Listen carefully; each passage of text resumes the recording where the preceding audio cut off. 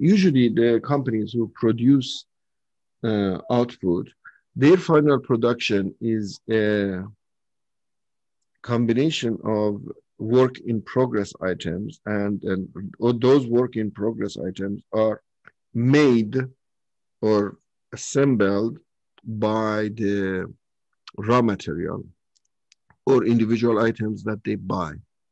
So, for example, we can explain that our finished good, like this is the way that we explain it. It's just a notation that you're learning. Let's call our finished good A. If this finished good is a composition of 2 B's, and these are work in progress. So these are the things that our company assembles before we assemble A. And 3 C's. And for every B, we will use 2 D's and 1 E's. And for every C, we use 1 D and 2 E's. Okay? So in real life, when you want to produce A, the question is, people expect that the operation manager tells them how many B's are needed, how many C's are needed, how many E's are needed, how many D's are needed. And in real life, there are some inventory on hand. So, your warehouse is not totally empty. We have 10 A's on hand, and we have 20 B's on hand, and 30 C's on hand, and we have 40 D's on hand, and 50 E's on hand. So the scenario will tell you that we have these. And then also scenario tells you, so I suggest you write those things that we have already at the beginning of the story on the left side. Then the question says, we want to sell next week, we want to sell 100 A's. Please tell me what are the production plan? What should we produce? Okay. I suggest you this. You write what is needed at the top of every cell, and you write down what needs to be produced below it. So here, how many A's should be produced? 90. Very good. Nice and easy. Okay. Now, be very careful and answer me. How many B's are needed if we want to produce 90 A's? Needed.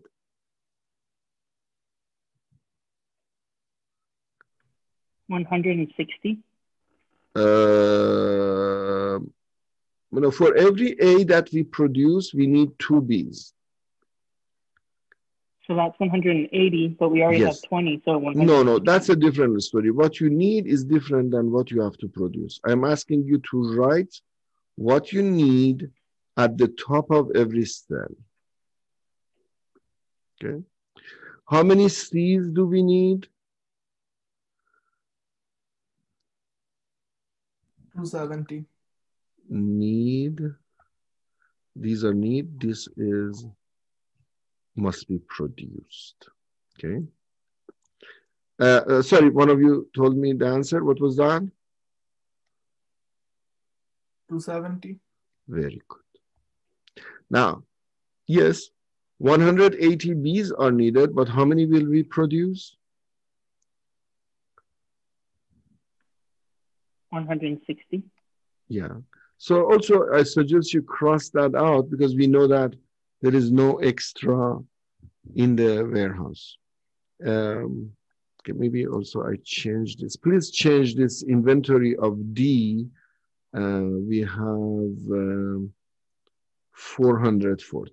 Okay, instead of 40, change it to 440. I want to show you something. Okay, so now, how many C's do we produce? 240. 240. Very good. How many D's do we need? Oh, notice that all of this 30 is also used. Okay, how many Ds do we need here?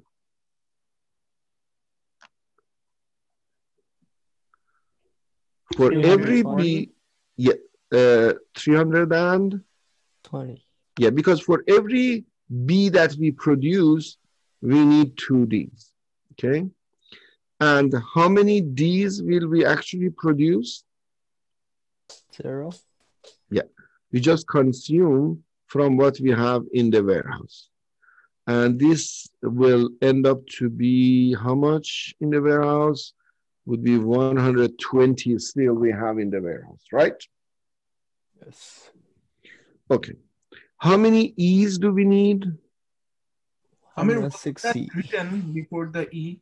So is that 50 before the circle? Yes. Okay. How many E's do we need? 160. Very good. And how many E's will we produce? 90. Very good. But this 50 is gone. Now, how many D's do we need? 240. How many will we produce? Amir? Yes. Why 160 and you only need to produce 90? For E? Shouldn't it be 110? Because 160 minus 50 yes. 110. Yes! Oh, sorry. My bad. Yes! Sorry. Who misled me? You give one of your Amir dollars to... Okay, who corrected me? Who corrected Jacob. me? Jacob, I love you. I love you, Jacob. Really? Okay. So, yes, where were we? Yeah, so 240. How many E's do we need? No, we haven't finished the D. D, okay. How many D's will we produce? 240. No, notice that we have 120 in the warehouse. So we will consume that and we will just produce 120. Now, how many E's do we need? 480. Very good.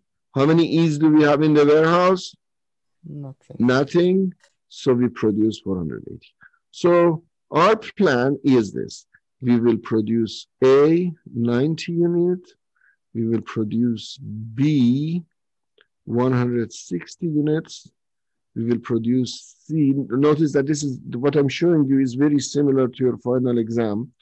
C is easy. We will produce 240. D is a little bit tricky, which will happen in your exam. The total D would be the sum of this and this, which is 120. And the production of E will be how much? How many E's will? 590. 590. Okay, so we have A, we have B, because it is 1, we don't have to write it. C is 2, D, and for every C, we need 1 B. Now I give you some inventory on hand. You remember that we write on hand inventory on the left side. This is my suggested methodology. So 10 on hand. And then here we have 20 on hand. So now we are using that bill of material. It's a product that is a composition of B, C, D.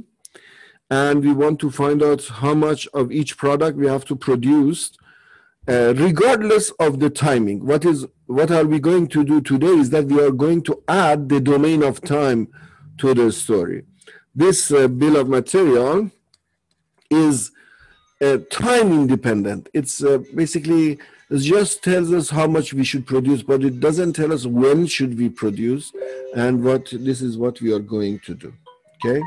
So let's say we want to produce 100A, okay?